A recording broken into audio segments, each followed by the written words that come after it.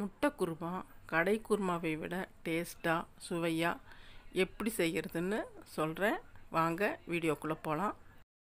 முட்டை குருமா செய்வதற்கு தேவையான இன்க்ரீடியன்ட்ஸ்: மல்லித்தூள், மிளகாய்த்தூள், மஞ்சள்தூள், கரம் மசாலா தூள், இஞ்சி பூண்டு பேஸ்ட், தக்காளி, வெங்காயம், பெரிய வெங்காயம், 5 முட்டை, தேங்காய்.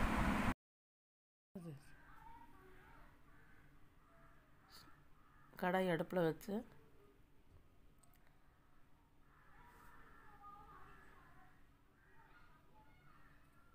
கடாய் சூடானதுக்கப்புறம்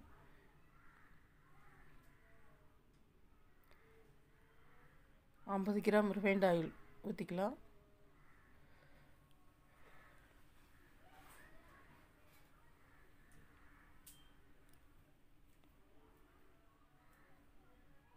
எண்ணெய் சூடாகட்டும்.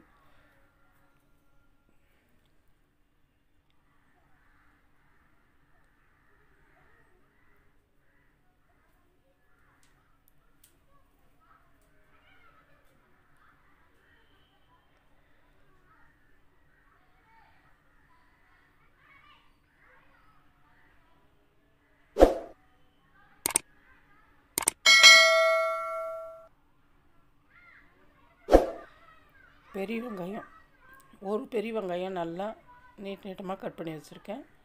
அதை போட்டு நல்லா பொன்னிறமாக வறுத்துக்கலாம்.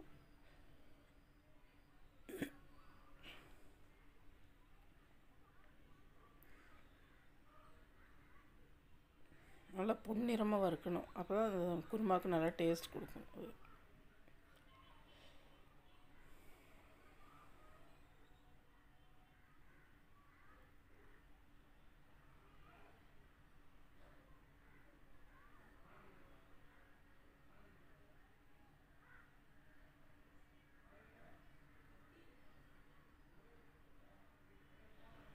இப்போ பாருங்கள், பொன்னிறமாக வறுபட்டுருச்சு.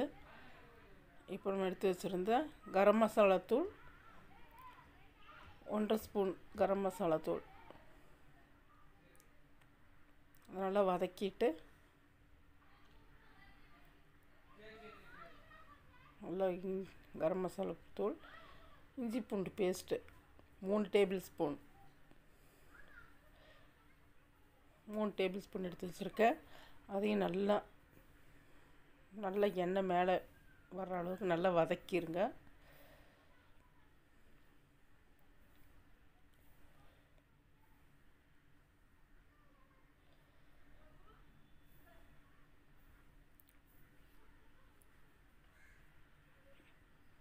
நல்லா வதங்கிருச்சு.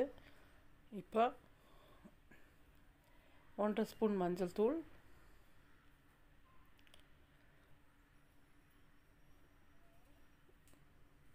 2 டேபிள் ஸ்பூன் மிளகாய்த்தூள்,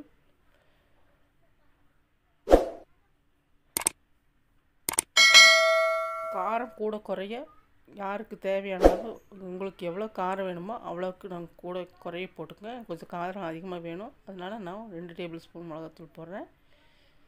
இப்போ 4 தக்காளி பேஸ்ட் பண்ணி வச்சுருக்கேன். அதையும் போட்டு இதில் நல்லா வதக்கிடலாம்.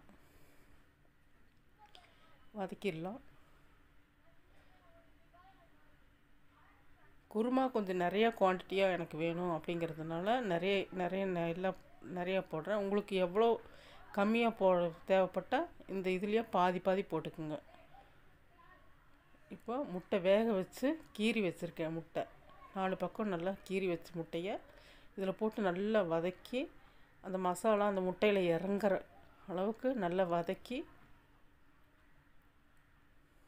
பார்த்திங்களா, அந்த முட்டையில் அந்த மசாலா போய் இறங்கிடணும். அப்போ தான் நம்ம குருமாவில் அந்த முட்டையை சாப்பிடும்போது நல்லாயிருக்கும் நம்மளுக்கு சாப்பிட்றதுக்கு.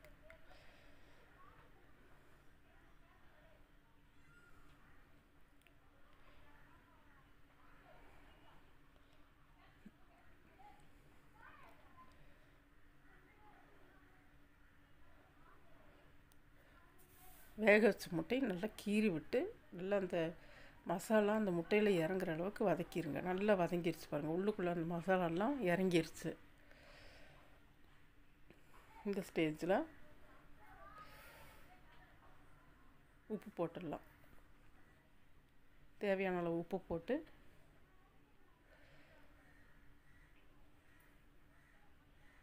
மல்லித்தூள் 2 டேபிள் ஸ்பூன் எடுத்து வச்சுருக்கேன். அதையும் போட்டு தண்ணி தேவையான அளவு. உங்களுக்கு கெட்டியாக வேணும்னா கம்மியாக ஊற்றிக்கிங்க. கொஞ்சம் தண்ணியாட்ட வேணும், குருமா கொஞ்சம் தண்ணியாட்ட வேணும்னா கொஞ்சம் தண்ணியாட்ட இன்னும் கொஞ்சம் தண்ணி அதிகமாக ஊற்றிக்கிங்க.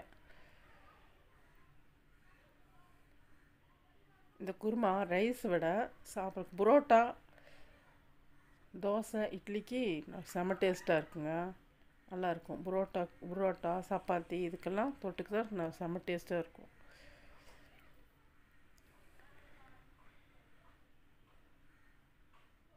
மறுபடியும் கொஞ்சம் தண்ணி ஊற்றிக்கலாம்.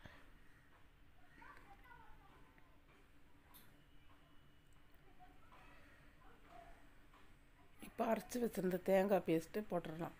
தேங்காய் நான் அரை மூடி தேங்காய் போட்டிருக்கேன். அரை மூடி தேங்காய் நல்லா நைஸாக அரைச்சி வச்சுருக்கேன். அதையும் போட்டு நல்லா கலக்கிடலாம்.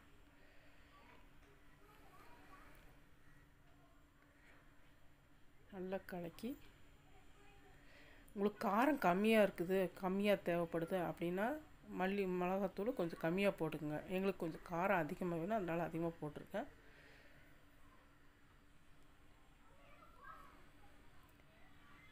தேங்காய் அரை மூடி போட்டு நல்லா அந்த மேலே எண்ணெய் தெளிஞ்சு பிரிஞ்சு வரணும். மேலே அந்த குருமாவில் அந்த எண்ணெய் மேலே மிதந்து தெளிஞ்சு வரணும். தெளிஞ்சு வர்ற வரைக்கும் நல்லா கொதிக்க விட்டு மூடி வச்சுருங்க. பாருங்கள், நல்லா மேலே எண்ணெய் தெளிஞ்சு வந்துருச்சு. கொதிச்சு இந்த மல்லித்தலை கொஞ்சம் தூவி கிளறி விட்டுக்கலாம். பார்த்திங்களா, சுற்றி எண்ணெய் நல்லா மேலே மிதந்து வருது பாருங்கள்.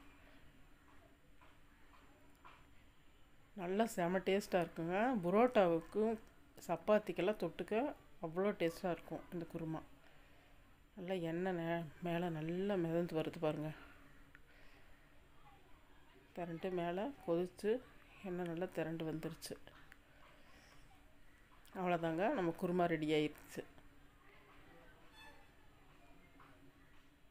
மூடிடலாம். தேங்க்யூ. இந்த வீடியோ உங்களுக்கு பிடிச்சிருந்தா லைக் பண்ணுங்கள், கமெண்ட் பண்ணுங்கள், சப்ஸ்கிரைப் பண்ணுங்கள். கூடவே அந்த பெல் ஐக்கானை ப்ரெஸ் பண்ணுங்கள். என்னோடய சேனல் லாலிபாப் கிச்சனுக்கு சப்போர்ட் பண்ணுங்கள்.